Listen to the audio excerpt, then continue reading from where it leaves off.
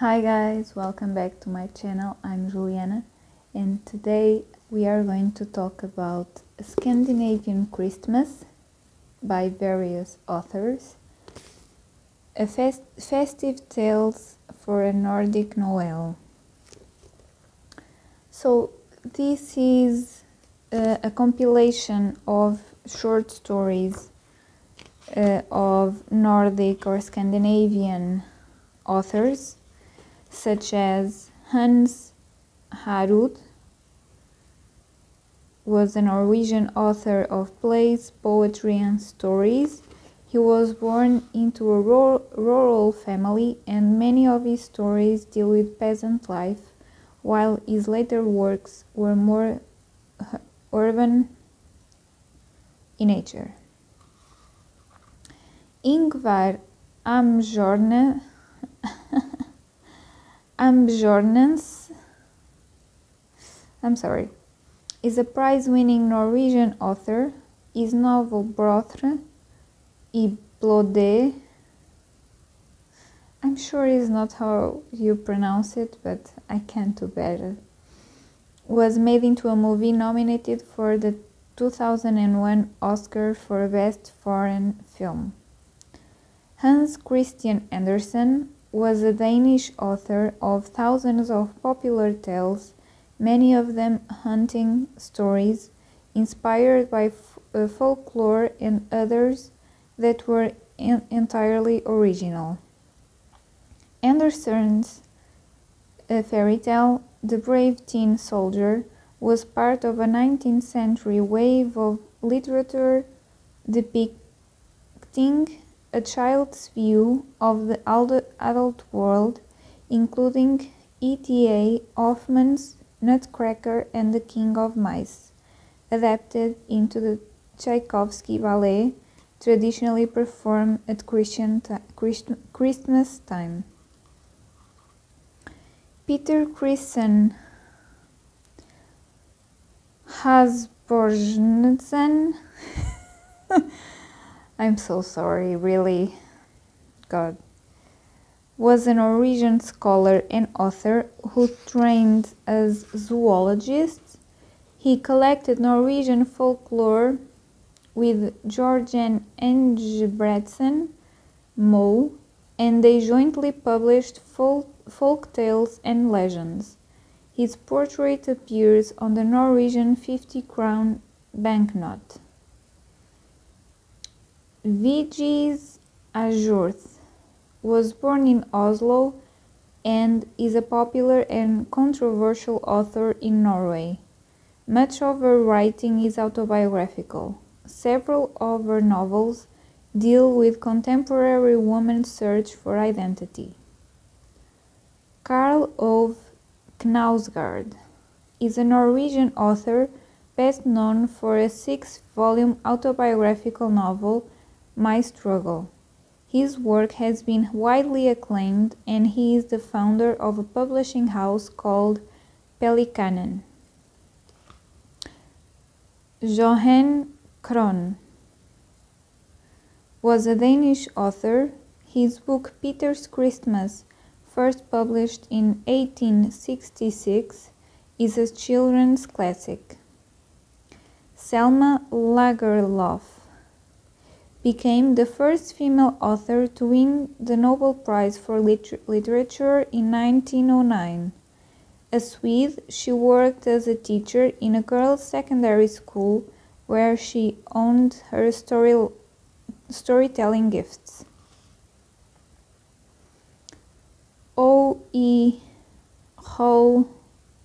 Holvag was born on a Norwegian island near the Arctic Circle. He migrated to the United States in 1896, settling first in South Dakota. His most famous book, Giants in the Earth, is a realistic novel about the experience of Scandinavian pioneers in the American Midwest. It was written in Norwegian and translated into English, inspiring an opera that won a 1951 Pulitzer Prize.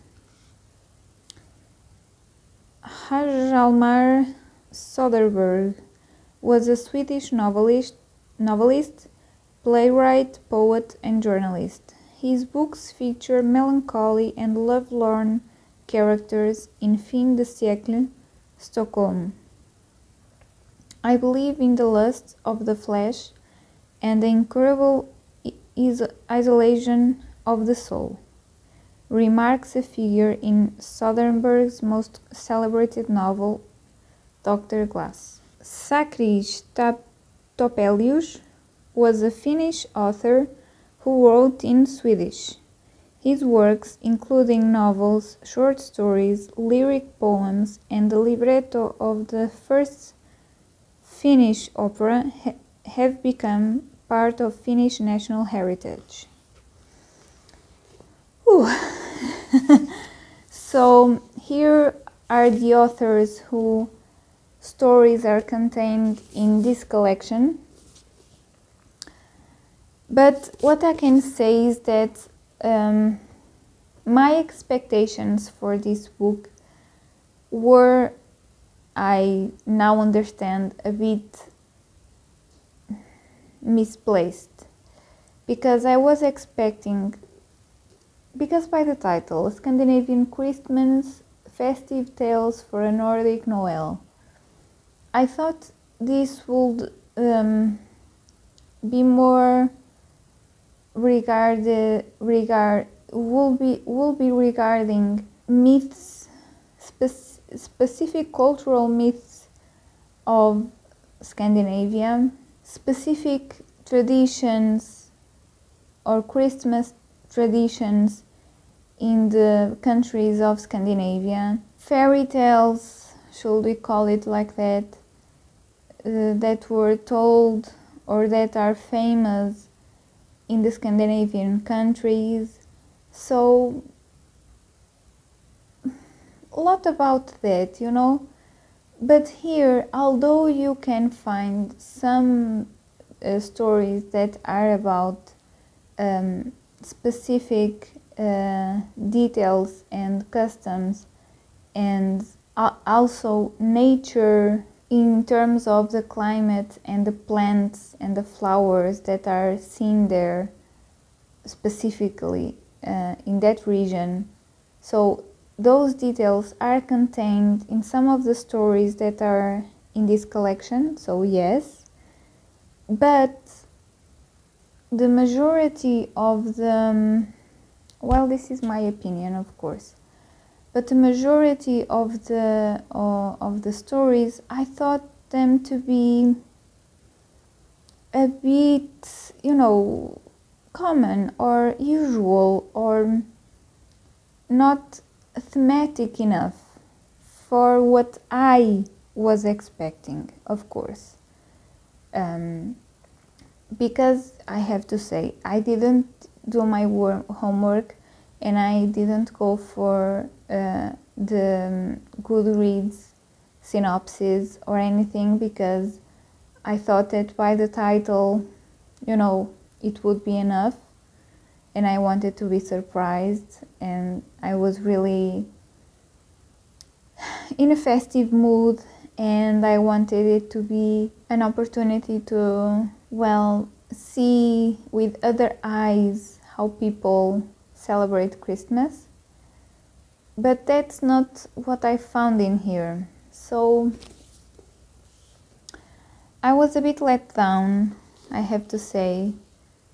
But well, I'm going to talk about some stories that I really enjoyed.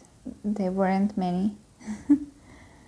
But one of them in particular, that is called The Fur Coat by Hjalmar Söderberg from Sweden. Let me see if I can find it. Yes.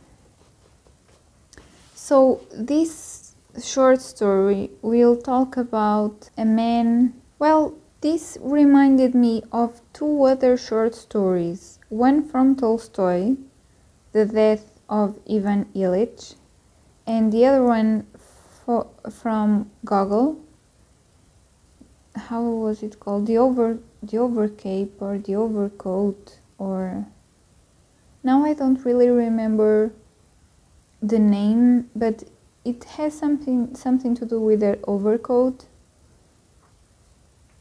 And well, this is called a fur coat. But here we have a couple that he is a medic, a doctor, and he believes that he is in his end of life. Not because he's old or anything, but he thinks that there's not much long for him to live, and he has more rich, I think we can say it like that, friend. And this doctor believes that his wife does not love him in the way that someone wants your spouse to love you, you know. So she is very materialistic, and he thinks, the doctor, that she would bounce very quickly. So he's kind of doing these reflections, and he recurs to this other friend, this friend of his that is more well established in life, to, in a way, take care of his family. So it's a very poignant story, and I really enjoy this one. Of course, you can say, well, that for Christmas is a bit... Yes, I know. But that was the choice of the editor. I don't know. I think, how can I explain this? For me, this is a collection of Scandinavian authors, a short story collection of Scandinavian authors, and then they call this a Scandinavian Christmas. You know what I mean? At least that's the feeling that grew on me after I finished this book. So, okay.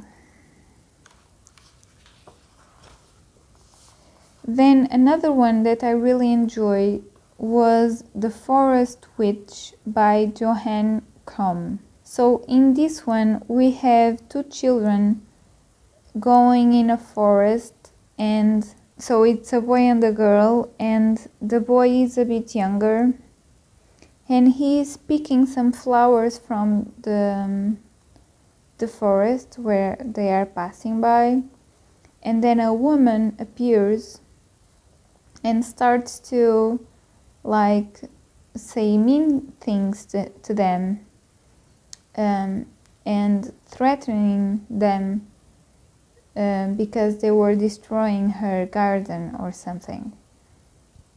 And she threatens the children, or at least threatens the young boy, because it was he who was picking the flowers, that she will take him with her to be his prisoner.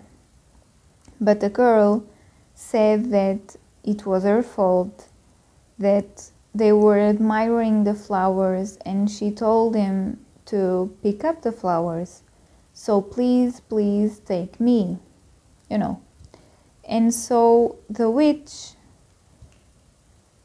plots a plan and gets to an agreement with this little girl that after the summer is over, and when all of the flowers are under the snow, and it can't be any blooming flowers alive, she would have to go with her and live with the witch. And so the time passed, and the little girl was becoming more and more anxious, because the seasons were, or the summer season was ending, and then the winter season will be there in no time. I'm not going to say how this ends, if she went with the witch or if she didn't, so you have to read it, but I quite enjoy this one. And here they talk about a rose that is, I'm supposing, that is a Christmas rose. Exactly. They talk about the Christmas rose that I'm supposing is existing plant in those regions, that is more strong than the others and stays alive during winter, supposedly. I don't know if this is mythology or if this is something that really exists, so I'm sorry my ignorance, but if you can explain it to me, please let me know in the comments. And then another one that I really enjoy was The Legend of the Christmas Rose by Selma Lagerlof. So in here we have priests that are priests in the village, and one of them has a garden with plants and herbs and flowers that he takes care of, that are really rare. He voyages to get those plants and those flowers to plant in his garden. And outside of society there's a couple, a family with a wife and a husband and children that live outside of the city because the man is a thief. So he was expelled from the town, and they live in a cave in the forest. And one day the woman, how is she called? Robber Mother. So Robber Mother come to the city, and she peruses through the city like she's in charge. She doesn't care. So they don't abide by the rules of society in those times. So they are outcasts, but they live as, who cares? I don't. You know, that type of vibe. And Robber Mother, because one of her children saw a passage to the garden of this priest, calls her, and she goes to see the garden. And she is perusing there, and when the priest sees her, well, they have a bit of a discussion on why she was there and so on, but eventually he asks her what she thinks about his garden. And she kind of says that that garden is nothing special, that she has seen so much more beautiful flowers than those that he has in his garden. And she talks about the time during Christmas Day, when in the cave where they live, it comes a light that makes everything around them splendorous, and the flowers are unique and so beautiful, more beautiful than anything you can imagine. And this priest wants to see that because he has heard the legend, and he asks Robber Mother to go with her in the Christmas Day to see those flowers. And in the between, he's trying to argue with the bishop to pardon that family and bring them back to the town and live in society. But the bishop, I think, the bishop says if he can bring him a flower from that says astonishing garden that appears in Christmas Day and can show it to him, he will pardon that family. And so the priest goes in Christmas Day and he sees the beautiful flowers, but then something happens, because all along the priest is being accompanied by a younger priest, and the younger priest he doesn't believe that what they are seeing is the work of God. He thinks that is the work of the devil, because in his mind, in his logic, how can a family of thieves, having been presented to this magnificent garden, and not the people who praise the God? And then something happens, but eventually everything will go well, but that's something that happens in this middle. But I really enjoy this story, and it talks about, again, the Christmas rose. That's something that I thought it was curious. And well, I could have done some research about it, but maybe later I will do the research. But in the meantime, if you know this story about the Christmas rose, and if you can give more information about it, I really appreciate it. And if you want to share your own Christmas traditions or some Christmas stories that are told, even if they aren't written, but are stories that are told from generation to generation and sometimes are never written. So perhaps you have one of those stories.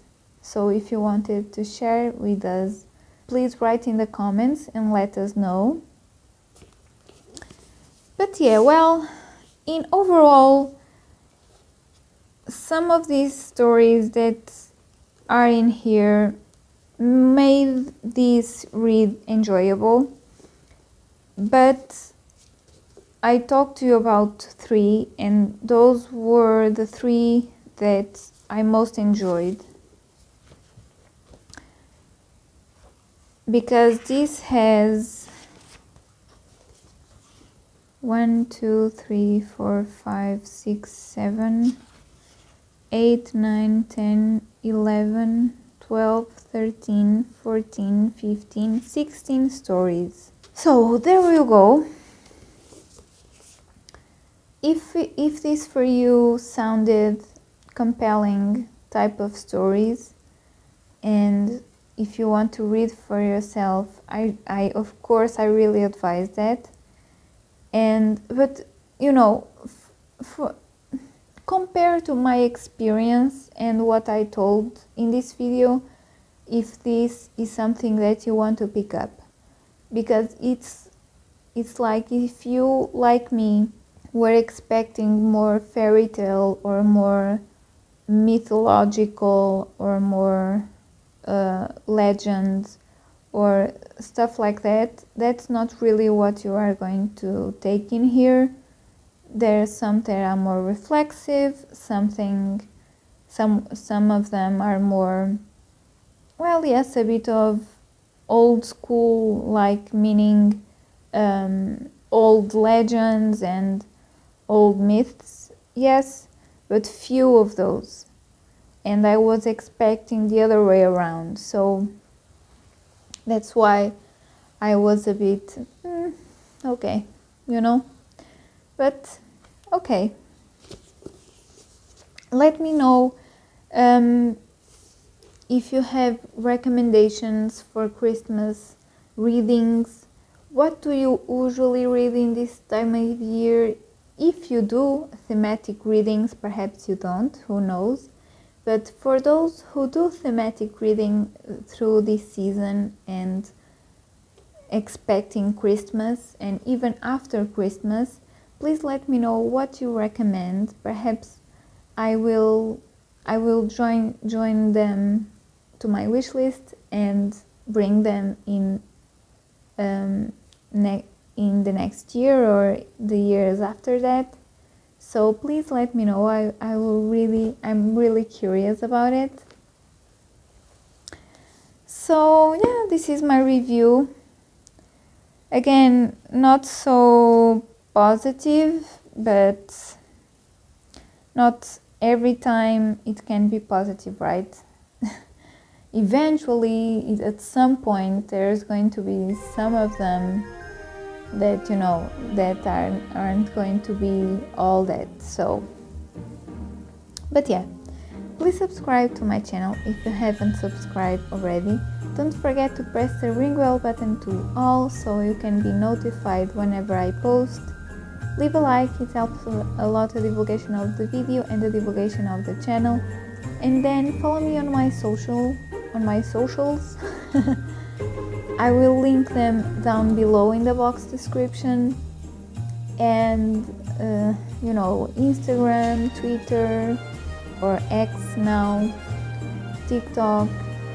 I'm kind of perusing my way in TikTok and X, so stand with me and give me time to produce more content.